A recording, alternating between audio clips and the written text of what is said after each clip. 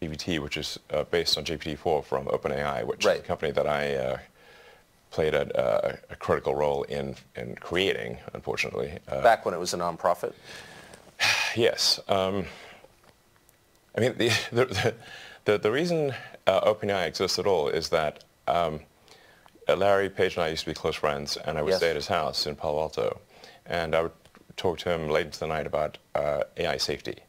And at least my perception was that Larry was not taking AI safety seriously enough. What did he say about it? He really seemed to be one sort of digital superintelligence, basically digital God, if you will, as soon as possible. He wanted that? Yes. He's made many public statements over the years that the whole goal of Google is what's called AGI, artificial general intelligence, or artificial superintelligence.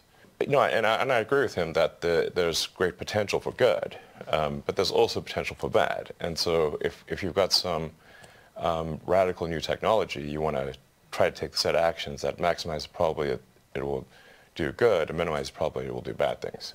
Yes. It can't just be hell for leather. Let's just go, barreling forward and, hope for the best. And then at one point, I said, well, what about, we're going to make sure humanity's okay here. And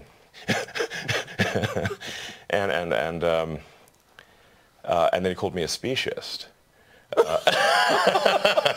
Did he use that term? Yes. And there were witnesses. I wasn't the only one there when he called me a speciesist. And so I was like, okay, that's it. Yes, I'm a speciesist. Okay.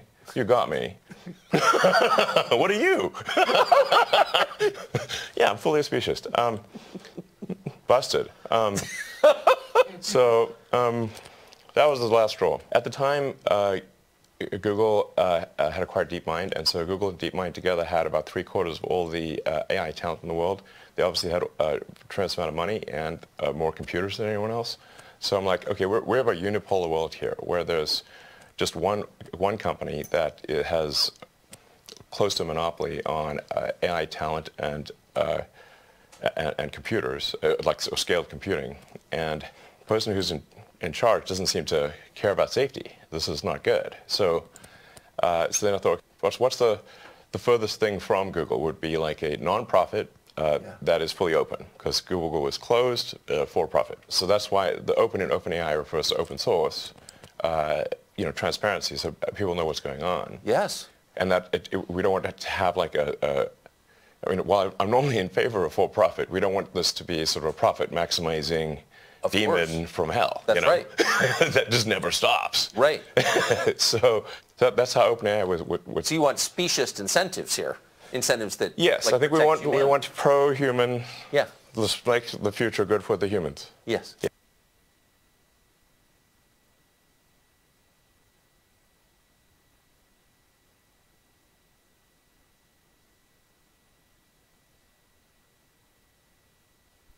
There you go.